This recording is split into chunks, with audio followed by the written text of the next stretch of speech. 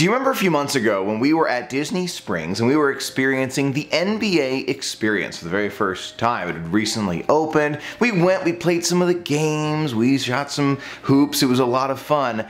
But now things are changing. Several of us early on predicted that this probably wouldn't be something that was permanent there forever and ever and ever, and now it's official, the NBA experience at Disney Springs will not be reopening. Now, why did we see this coming? I think that many of us in the Disney community know that this is just not the thing that a lot of us are interested in when we go on vacation. We want to go to the parks, we want to experience those rides. Yes, we want to go to Disney Springs and shopping, but this is not the thing that we're interested in. For many of us, it's just different. We saw interest in the NBA experience wane extremely fast. Just a few weeks after it opened, there were a lot of availability, people were outside trying to encourage everyone to come in. It just really wasn't that popular. So it's easy to see why Disney is going to not reopen it and replace it, hypothetically, with something else. That brings us to the topic of the day. What is going to replace the NBA experience at Disney Springs? It is a super good question that I really want to know the answer to. If we consider Disney Springs and the financial policy that Disney has now put in place, where they really want to kind of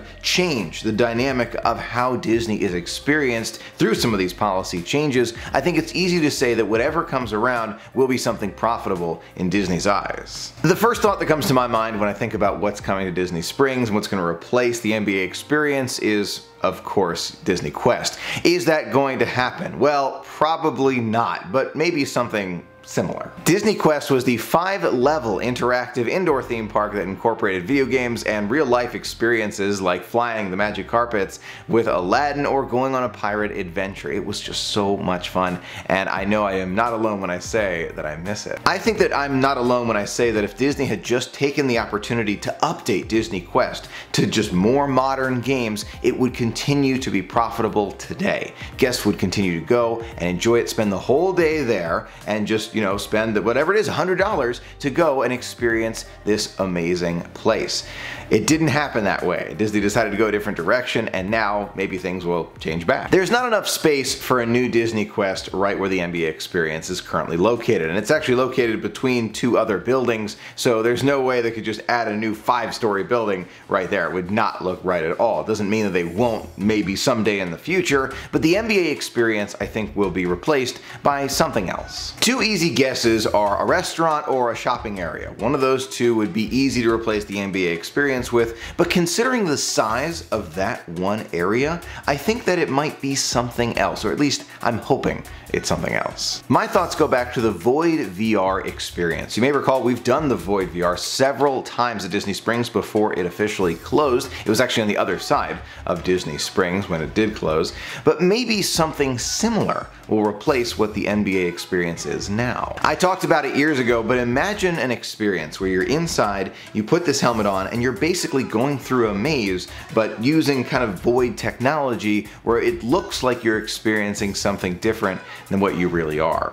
I love the Void so much. I went several times when it was open just because I enjoyed it that much, and being able to bring that technology to Disney Springs and show guests would not only make Disney money, it would, but I think guests would truly enjoy it. What would make it even more fun is if it was a multi-level experience. Imagine, again, let's just take Stormtroopers for a minute. You take that VR experience from the Void, you're a Stormtrooper, you've got your blaster, you go into an elevator, you've got to go upstairs, you got to, attack the First Order, whatever it is, or the Resistance, I guess, if you're a Stormtrooper, but something like that. Something so interactive, so magical that we can barely imagine it right now. Disney could do it. They have the technology, they have the ability. It just takes that go-ahead in order to make something like that possible. I almost promise that if that was the case, if Disney brought something like that to Disney Springs, the line for it would go out the door and stay extremely long for a very long period of time. And they could charge a lot. They like to charge a lot nowadays. It's part of their new financial policy. If they were to make an experience at that level, I think that they would meet their objectives, charging more and being able to make more money,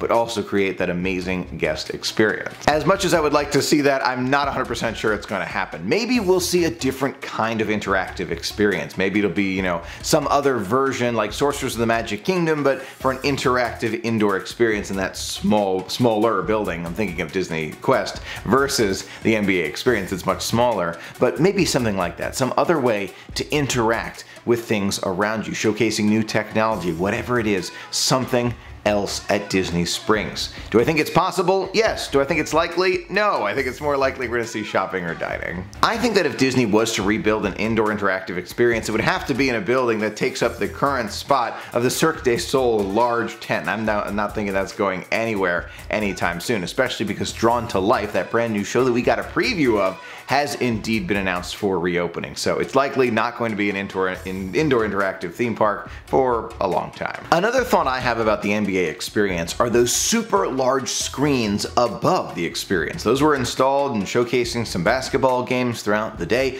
Will those be taken down, or will Disney keep those up and maybe open like a sports bar in its place? Multi-level sports bar kind of would go with the theme. They wouldn't have to replace the entire exterior because that took millions to build, and I'm guessing that Disney does not want to just tear it all down and restart from the beginning. So I think whatever we see there is probably going to incorporate a lot of what they've done on the outside to that building. They're probably gonna have to gut it, change it entirely inside, but at least I think the outside will likely continue, at least in a general frame sense. Those are a few of my thoughts about what is going to replace the NBA experience at Disney Springs. I'd love to hear from you in the comments below. What do you think it's gonna be? Restaurant, shop, those are very likely, or maybe an indoor interactive experience. Let me know in the comments below. Love to hear from you. Thanks so much for being a part of the magic with me today. Until next time, have a magical day.